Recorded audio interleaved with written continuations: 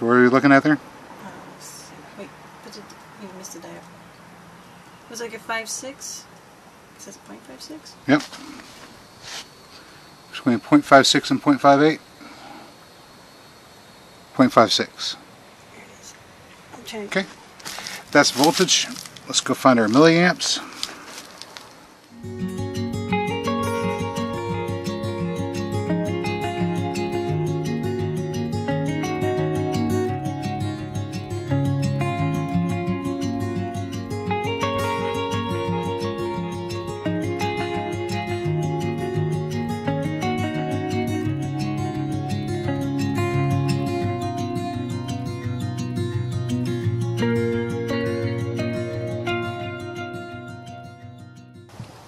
Well, hello there, good people. Hi, it's Jason with Green Country Agroforestry. I'm here in the front yard to talk to you a little bit about going off-grid. There's a lot of excitement out there in the homesteading community about going off-grid and securing off-grid power sources, and typically the power source that most people turn to is solar. But what if your plan for the way you want to design your homestead is to have 100% canopy, trees overhead all the time? The sunlight's not going to work there. What do you do then? long extension cord. Just there. This is a moisture, pH, and light tester device. Very simple. Has two probes, one aluminum, one copper, and there is no battery within this device. The way it functions, currently it's set to measure moisture. You push it down into the soil,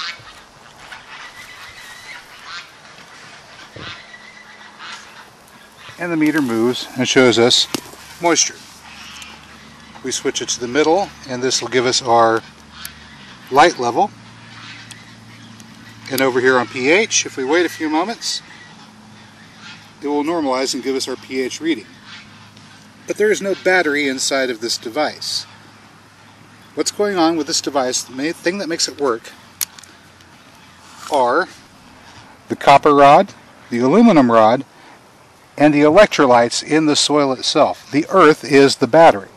So this device is operating at somewhere in between 0.65 or lower voltages, somewhere between probably 0.45 and 0.65, and a very low amperage. Two dissimilar metals exchanging ions between the two of them through the electrolytic material, the soil, causes a flow of current that powers the device.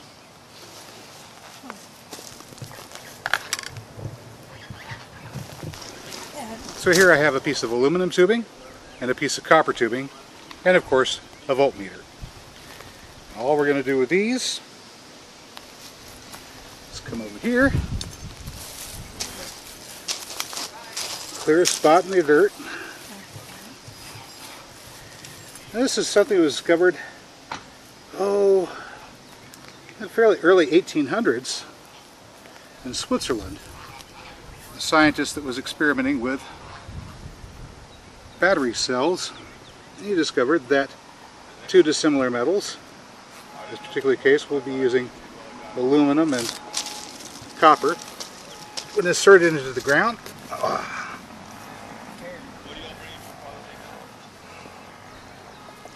would produce a current as they exchange ions through this moist soil. There's a lot of rocks in this, so this is problem number one with the earth battery, is rocks. Okay, now we have these two 2-foot rods sunk down into the soil, about 18 inches or so. I'm going to connect here for negative and here for positive. So this will be my cathode, this will be my anode. Just like using a regular battery, let's turn this voltmeter up to 200 millivolts. Turn it on.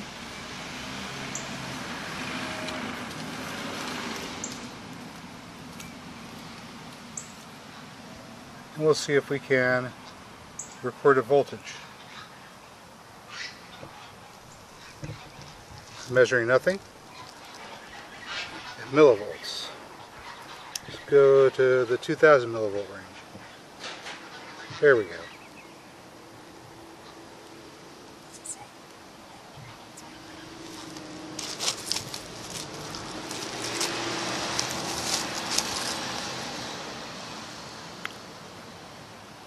What is that, 806, 807 millivolts?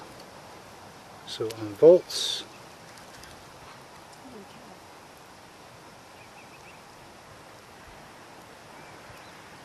about 0.8 volts. 0.8 volts DC.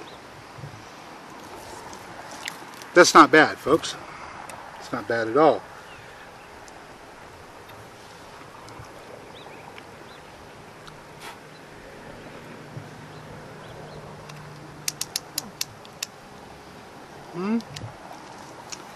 And we can do a check for how many amps. This is a milliamps.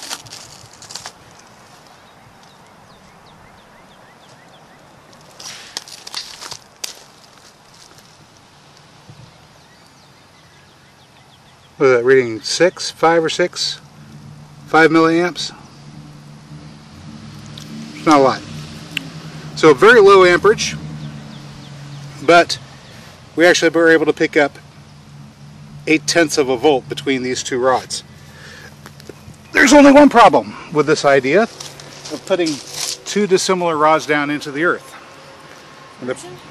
Well, that's part of it. The other part is if we were to connect these in series and have another aluminum rod and another copper rod and another aluminum rod and another copper rod, so on and so forth, we wouldn't really gain any additional voltage.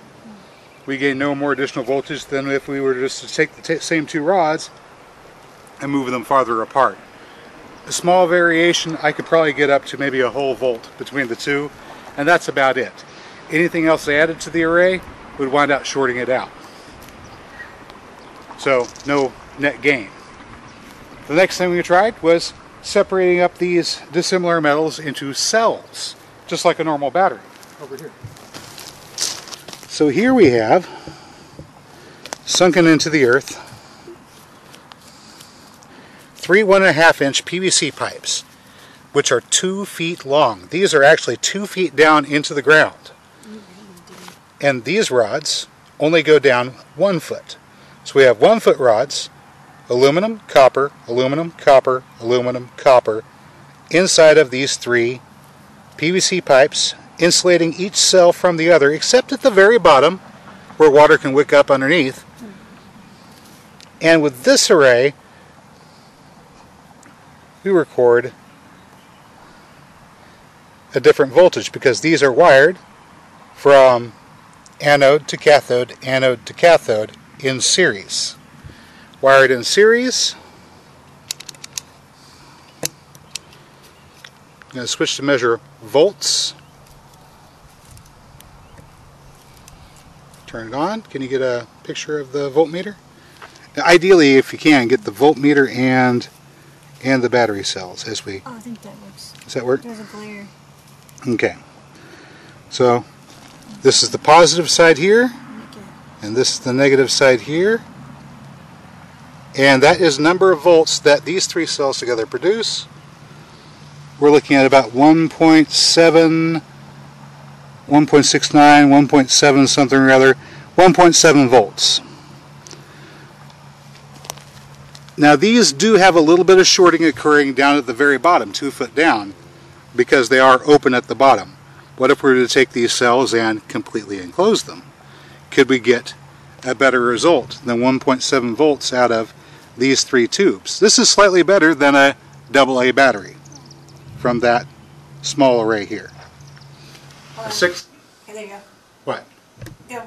Alright, so now I've taken a 6-inch piece of aluminum and a 6-inch piece of copper tubing, and I have attached at the very end one of these ring connectors with the insulator removed and crimped it in place. I'll solder these in later, but for right now they're holding just fine.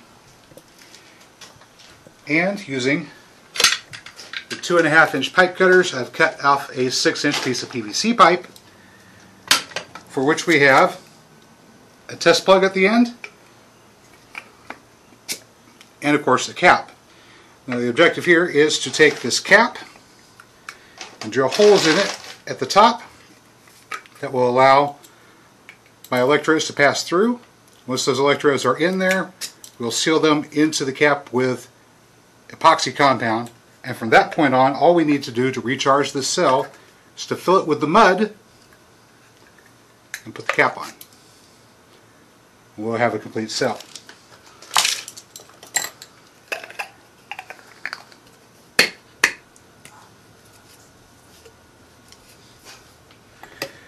Alright, to help us get that hole at the top of the cap, I'm going to use... You okay? There's a bug flying around my face. It keeps flying around me. I'm trying to like shoot it away without moving the camera. Okay, so to help us get that 1/4 inch, I'm going to take just a piece of this 1/2-inch pipe and drop it in there.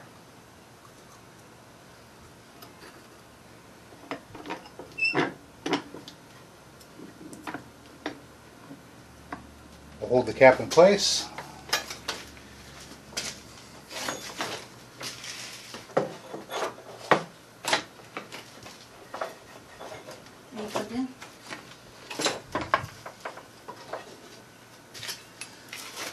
And find an appropriate size drill bit. I believe this one is 5/8 inches. It's a little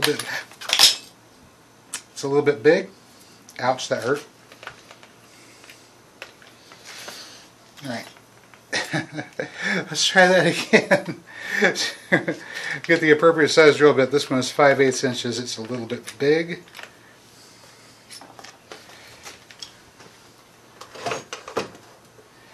It looks so much nicer when you don't pinch your thumb.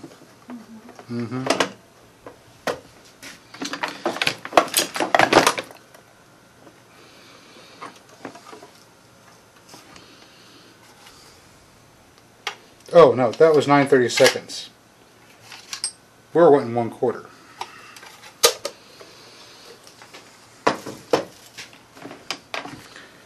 So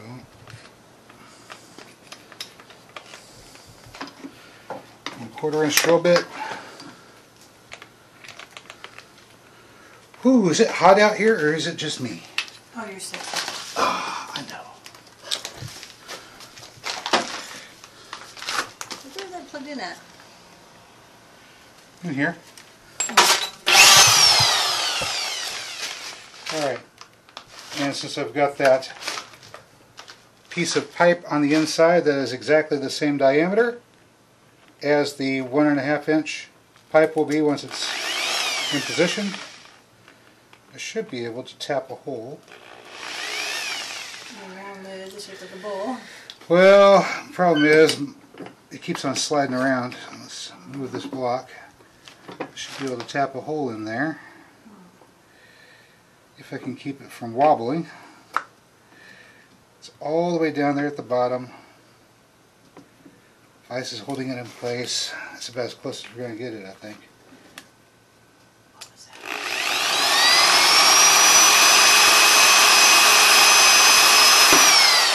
Birds. Sure. Yep.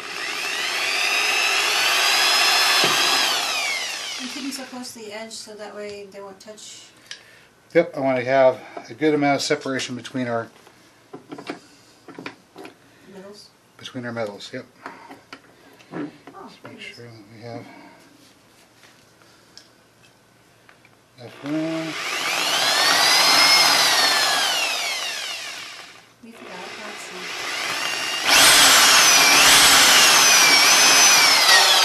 Yes, we forgot the epoxy. So we will not be able to fully complete our cells, but we'll get them close. Does anybody see where I put my Beer. Oh yeah, I don't have any beer. That's what's wrong with the world. There is no beer. Alright. There's 2 beer. It's not here. In heaven there is no beer. What? That's why we drink it here. Oh. When we're gone from here, our friends will be drinking all our beer. She wants longer. There we go. So, there we go. All I have to do is epoxy these in place, and our cell will be complete. And the metal will keep them separate, I'm sure. Yes, and the metal will help keep them separated. We'll fill this full of mud, and we'll have a effective power cell. So I've taken the newly made cell and packed it full of mud made out of a little mushroom compost and clay. And here we have our electrodes, which we will, of course, put down into so you're probably our mud. using epoxy right here. Well, I want to seal these at the top with epoxy so that they don't wobble, basically. And now we've got our electrodes. Oh, I see why you pulled a little mud off the top. Yeah, you don't want it filled all the way up to the top because the electrodes are going to take up some of that space. Alright, so there we've got a completed cell. It's all sealed up, ready to go. And you know, you can rain on this, you can set it out in the elements and it will still function properly. Let's see if it works. I've got the meter set to volts 20V, so it'll be regular voltage. Now let's do it as a fraction. We'll turn it on. All right. I'll prop this up against this little dibber that I've been using here, and red is the anode, that's copper, and aluminum is the cathode, that's aluminum. And what are we measuring here? Nothing. Okay, hang on. Something did it. What's that? Okay. How do you read that? 0.57, 0.58. Oh, there, got the glare.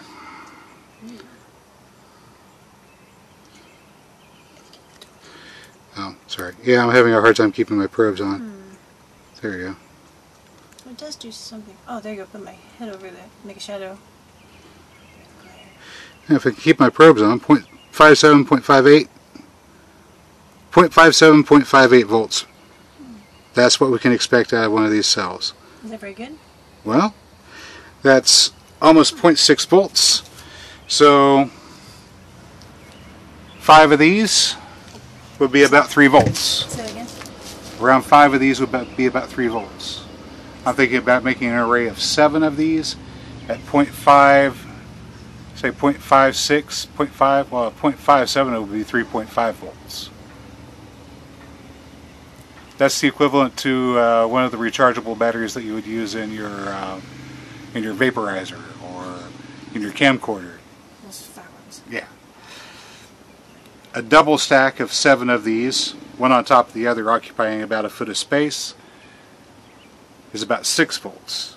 That's about enough to power your cell phone or recharge your cell phone. It's got to make up the connector, right? Yep. So now I just videos on that. Now I just have to make up a few more cells like this. Of course, get them finished with the epoxy in them. Yeah. Nope. Should have made a list. So a couple of weeks and about $70 on Amazon later, and we've got copper and aluminum tubing, 1/4 inch outside diameter, 50 feet of each. I've used up some to make these.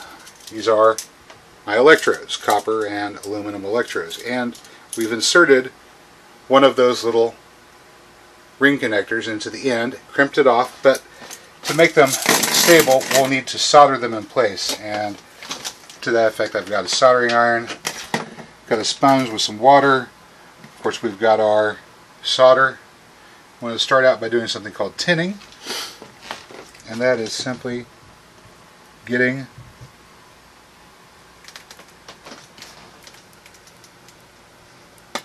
some solder on the iron itself. There you go. That'll hold it in place.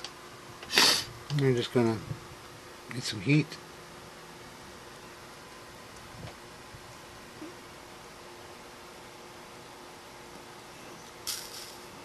Get your hair on fire.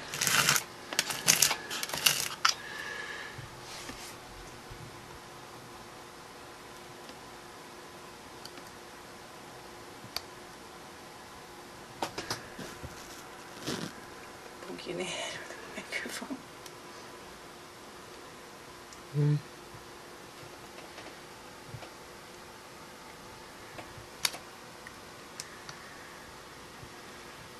The idea is to leave a bead of solder behind in that cavity. This solder just likes to cool and set quick. Alright, now I've got a little bead of solder in there that'll hold this together. Set that one aside. And all we're trying to do here is fill up that cavity with solder. The gnome needs bifocals. What does he got? Okay, so got our cap with our electrodes put through the holes in the top. Use the electrodes that we've already soldered. You get a little picture of the all soldered out there. Alright, and to seal these up and to make sure that these two ends always stay slightly separated from each other, we're just going to take our epoxy and squirt her on in there.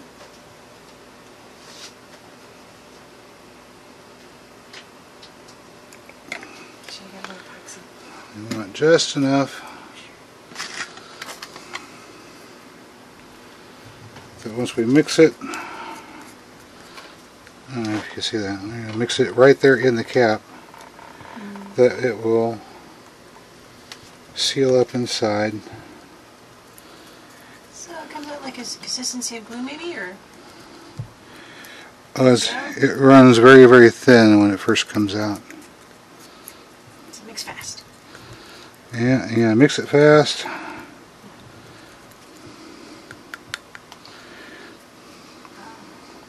Okay. Big tonsil presser? Tongue stick? Popsicle stick? Yeah, basically. Alright, and then we'll just hold these in place.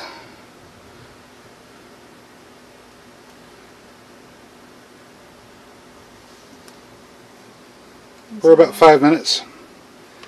The epoxy will set up. And it'll be time. How's that going to work? What are you doing? There we go.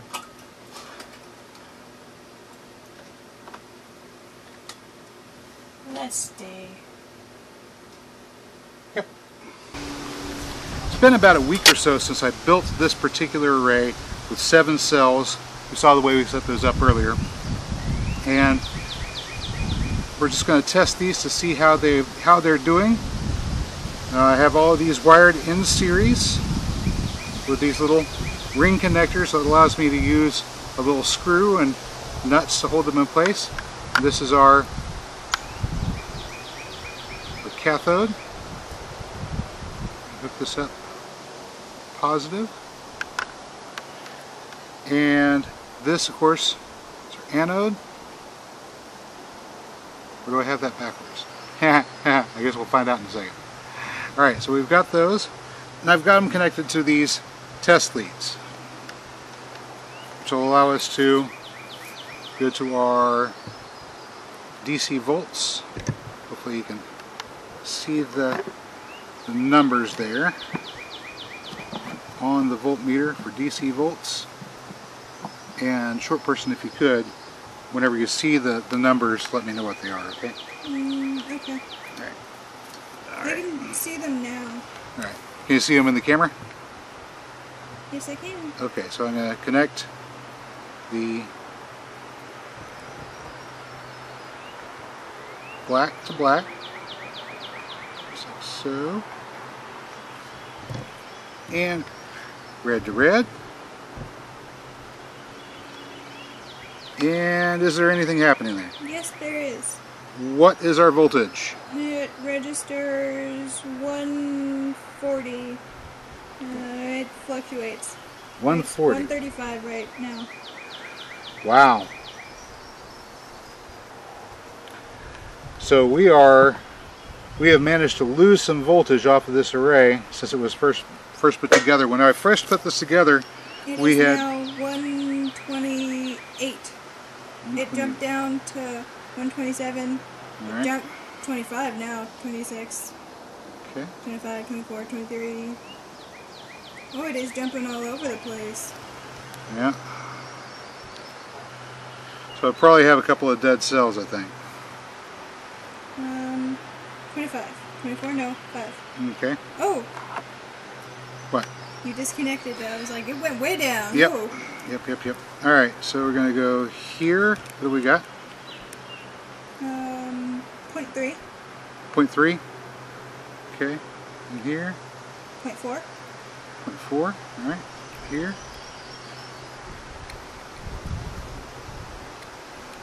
Keep it steady on there now. I'm getting a lot of different reads for that. Approximately what? It stopped at 0.36. Alright. Okay, so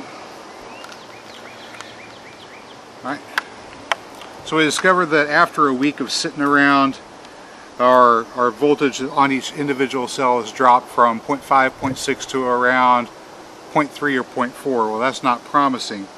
And there's another problem with this particular setup as well. I've discovered that the amperage that's produced by these cells is not very high. Not very high at all. And the reason, of course, is because of the materials that we're using. These are very short electrodes. Very short electrodes, not much surface area, so not a whole lot of current being generated. I guess I could give you a brief demonstration about what current and what voltage means. And to do that, I'm going to use a visual aid. Follow me. Alright, so you can think of your electrical conductor, your wire, being kind of like a garden hose. And imagine the electrons, the electricity flowing through the wire or the conductor being like the water that flows through a garden hose. Well, right now I don't have the hose turned on, so there is no flow at all. Turning on the faucet starts the water to flow. The water is flowing through the hose and coming out of the end here, and it's flowing at a certain amount of pressure. That pressure is a fairly constant from the original supply, and you can think of the pressure in the hose as being like the voltage in a conductor.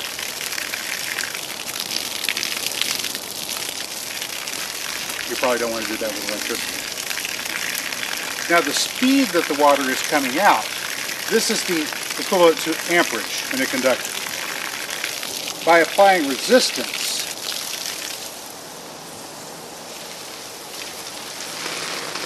we change the amperage of the current. Okay, so by applying resistance, we change the amperage or the speed of the current. The more resistance, the higher the amperage. Even on its best day, this particular array of battery cells only managed about 2.5 to 3 milliamps of current. Your typical LED light takes 20 milliamps of current. So the speed of the current coming from this battery array was only enough to light up an LED light for a short amount of time, even though there was plenty of voltage to do it. At the end of the day, the earth battery, although it's a nice idea, may not be what we're looking for an off-grid power source. Tingles. Well, hey good people, that's all I got for you today. As always, if you found the video informative or entertaining, please hit the like button. Don't forget to leave your comments down below. Share this video, subscribe to the channel, bang that notification bell, and good people, I will catch you next time.